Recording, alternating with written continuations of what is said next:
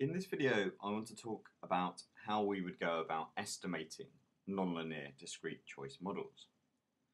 So the idea here is that we have a dependent variable y, which is discrete, so it might be a binary dependent variable. And we have talked about how we should then take a nonlinear transformation of our independent variables. So we use this function f, where f could be, let's say, a logic or a probit model. And we say it's a function of alpha plus beta 1 times x1 plus beta 2 times x2 all the way through to beta p times xp.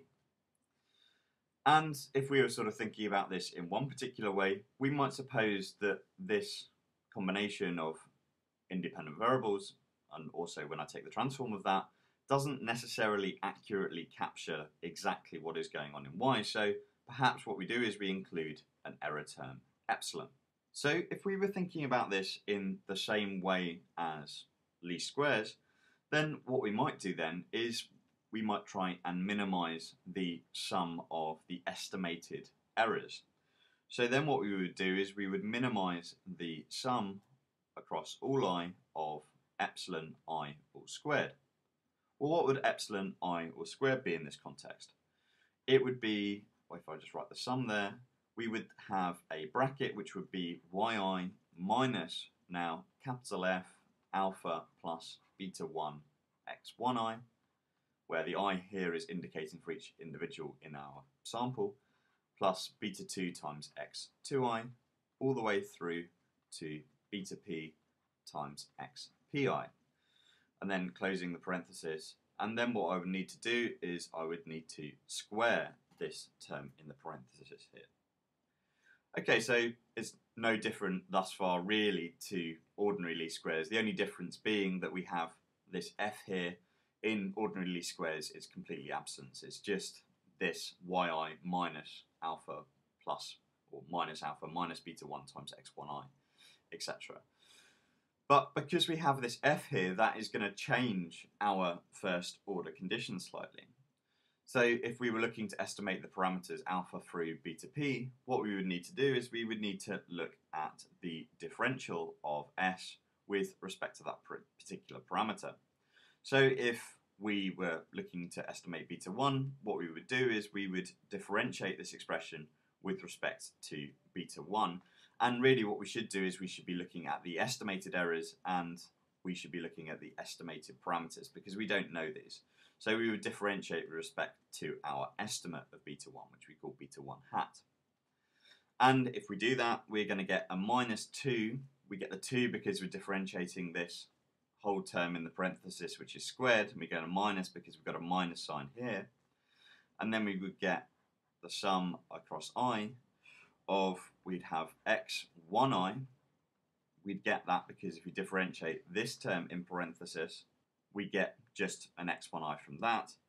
But also, when you differentiate this whole thing, including the capital F, we're going to be left with a small f, where the small f indicates the differential of big F of this whole term in parenthesis, so it's going to be alpha hat plus beta 1 hat times x1i, all the way through to beta p hat times xpi. And then finally we're going to be left with the whole thing in the parenthesis, which is just yi minus capital F of everything which we've got thus far. And what we would be doing is we'd be setting this whole term equal to 0. And note that unlike the case of ordinary least squares, it's not necessarily going to be the case that we're going to get a closed form solution for beta 1 hat. And it's not necessarily going to be the case because it's just a lot more complicated. And we're going to have p of these quite complicated first order conditions.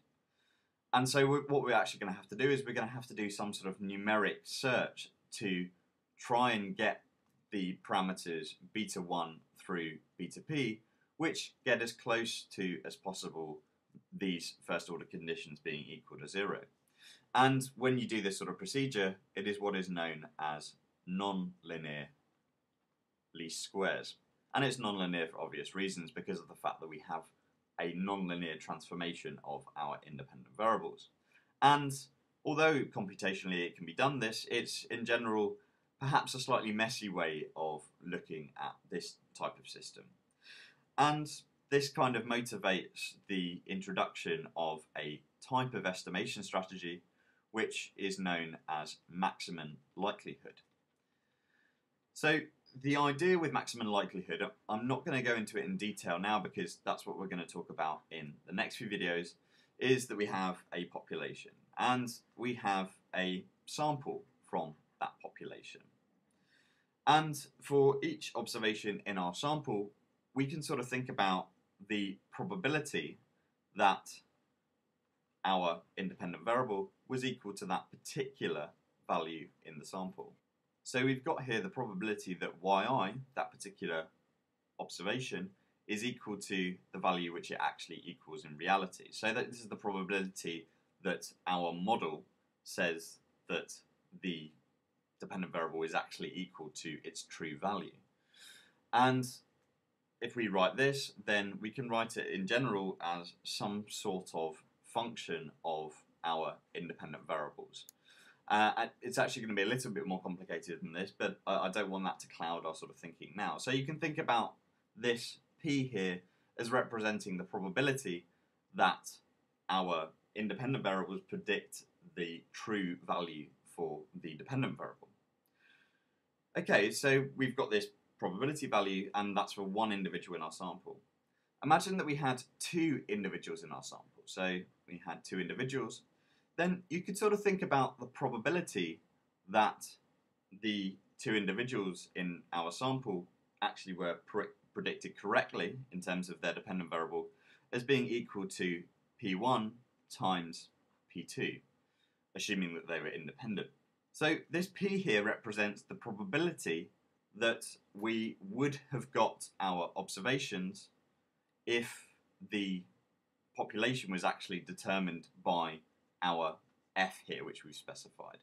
So the idea with maximum likelihood estimation, if we're just sort of thinking about having a sample of n individuals, then we would have P1 times P2 all the way through Pn, and this would represent the probability that we would have got those individuals in our sample if our model was, or if the population model was specified by F.